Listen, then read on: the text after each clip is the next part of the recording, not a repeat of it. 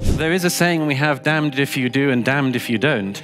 I think we've got to be very, very careful that we don't end up lambasting the freest and most generous countries. Hello, welcome to my YouTube channel. Today we'll be checking out a video from Douglas Murray titled Douglas Murray Shuts Up Muslim Girl and Dismantle a Case in a Heated Immigration Debate. Wow, I believe this is going to be an interesting one. Let's check it out. Go. You're about to watch Douglas Murray address an accusation thrown against Europe, and by extension, white people, that what they do for Africa boils down to a white saviour complex. Now that's pretty shocking, isn't it? In a debate that happened years ago in Doha, the floor was opened for the audience to ask questions. One of them, a Muslim lady named Asma from Kenya, turned to Douglas and said, "And do you think it's judicious for these people in Britain, for example, you talked about how Britain is giving aid to these countries in Africa, it's judicious for them to give this much money to these countries but without even listening to their needs? So this only contributes to the white saviour complex that is currently a big issue in..." Before we get into Douglas's epic response, let me quickly jump in and define what white saviour complex means, seeing that's an epithet that's being thrown around a lot these days. The term refers to white people helping black people only to look like white saviours. The suggestion is that the helper only wants to feel good about his good deeds and does not care about the person whom he is assisting at all. Now, here is how Douglas responded to this sort of accusation. He, straight up, wasn't having any of it. Well, there is a saying we have, damned if you do and damned if you don't. If it's the case that if we don't give aid, we'd be accused of not giving aid, and if we do give aid, it's a white saviour complex. But then, Douglas conceded to one thing. We can all give aid better, for sure, and I just gave, in my opening remarks, what I think was a serious suggestion for one very good use of aid, which is to prioritise it in the region and in the neighbouring countries of places people are fleeing from. But, I mean, as I say, I would refuse as well to see the multifarious problems that exist in your own home country and sadly across the continent of Africa. Back to Douglas in a sec. Why was the lady so quick to point fingers at Europe's magnanimity for the myriads of problems plaguing her country, and by extension, the continent of Africa? Are we to be blamed for the current political instabilities, bad governments and tribal wars happening in these places?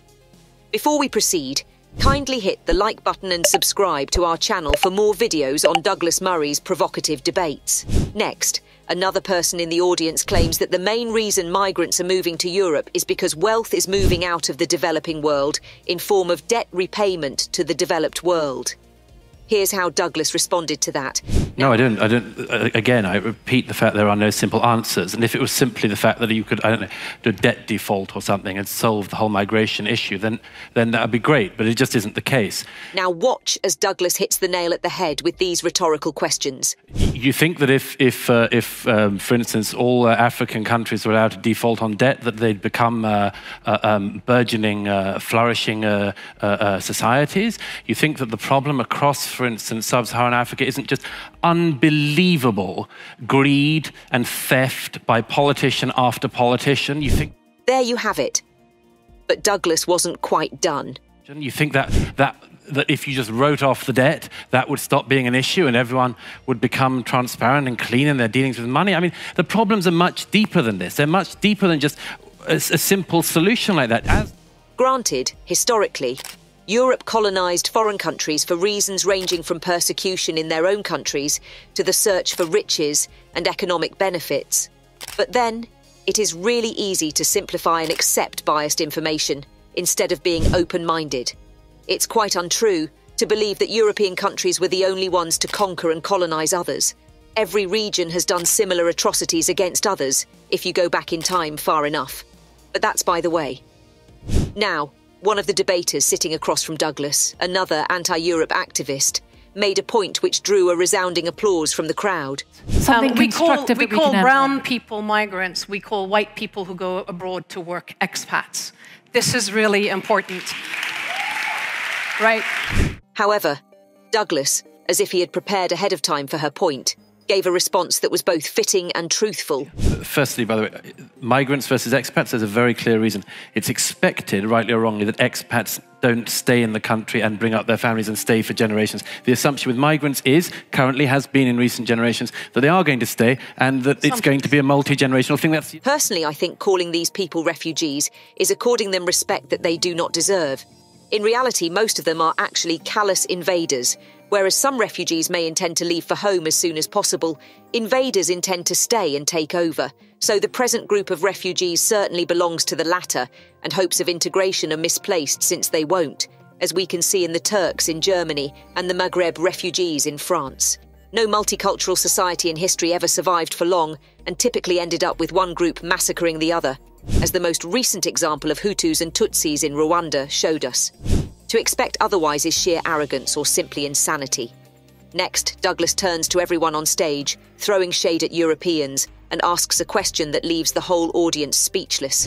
I think we've got to be very, very careful that we don't end up lambasting the freest and most generous countries.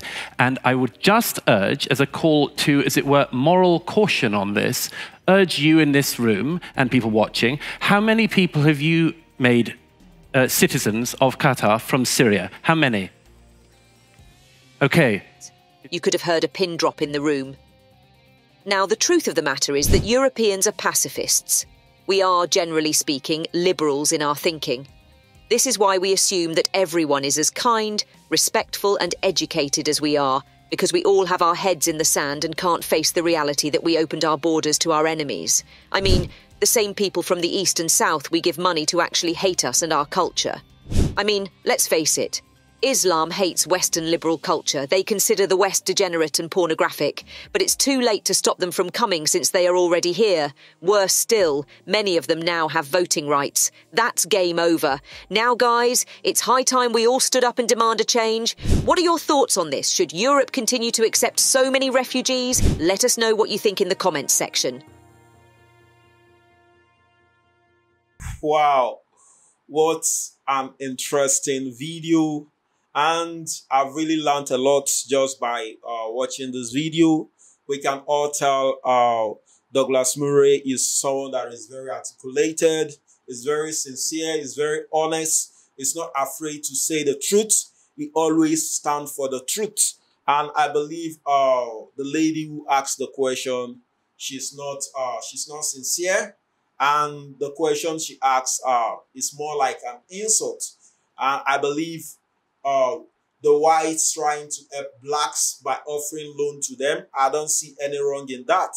And she tried to make it look like the whites are trying to do it in order to feel good, in order to believe they are good. And I feel that is totally wrong. That is totally wrong. Someone offering a helping hand to you in order to be able to better your country, I don't see any wrong in that. So if you get loan, it's left for you to decide on how to manage the loan, on how to use the loan in order to be able to develop your country. And I think I would also like to appreciate the whites, because it's not easy. It's not easy. And I see that the lady asking this type of question, I don't think she's in her right senses. Forgive me, I believe she has been indoctrinated into stupidity. How can you ask such a question that the whites are trying to offering loan to Africa in order to feel good, in order to feel good, whilst they are the one offering the help, trying to help you by offering you loan, and at the end of the day, you are accusing them that they are trying to look good. That's why they are helping you. That they are not listening to the need of Africa. Instead, they are giving Africa a loan. I believe the whites offering a helping hand to the blacks, I don't see anything bad in that. So, and I believe we as Africans, we always try to find who to blame for our problem. But I believe it's high time we start holding ourselves accountable for our action. We start holding ourselves accountable for our action. We don't need to blame the whites. We don't need to always blame the white for our problem.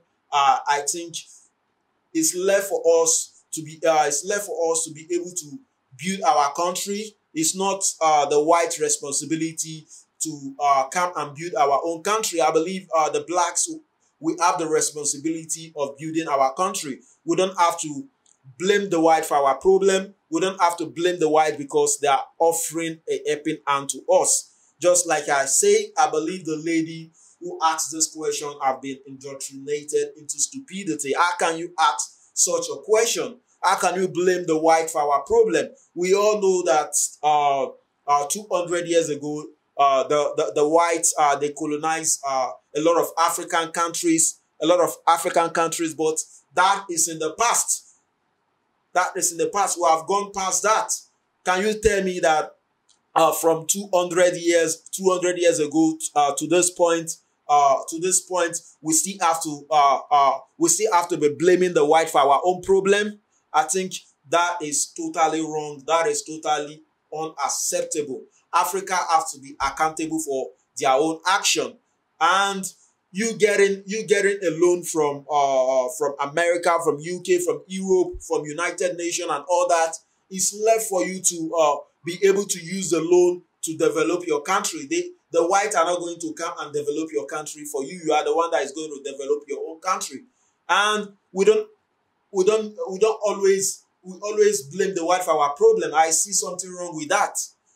And you can tell a lot of immigrants are going to Europe, are going to the white country in search for greener pasture. And at the end of the day, most of them, they end up making it in whatever they are doing, because the whites are always ready to accommodate them, are always ready to accommodate their behavior.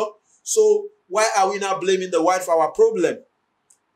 If you even look at countries like UK, there has been a lot of chaos recently because of the mass immigration, And you know, Douglas Murray always talk about that the major problem facing UK right now is Islamic fundamentalists, Islamic extremism, that they always speak offense. And you living in a community, you have no rights not to be offended, and you don't need to pick offense. You don't need to resort to violence because someone is trying to express his freedom of speech. So I think Africans, we don't need to blame the whites for our problem. It's high time we start holding ourselves accountable for our own problem. It's high time we start working to build our nation, to make our nation great. Wow, I've really learned a lot just watching this video. I believe you also do. So I'd like to hear your comments. Do you think the question the lady asked, do you think is reasonable? To me, I believe the question is not reasonable. So keep the comments coming. Don't forget, click on the subscribe button, click on the like button. Do have a nice day.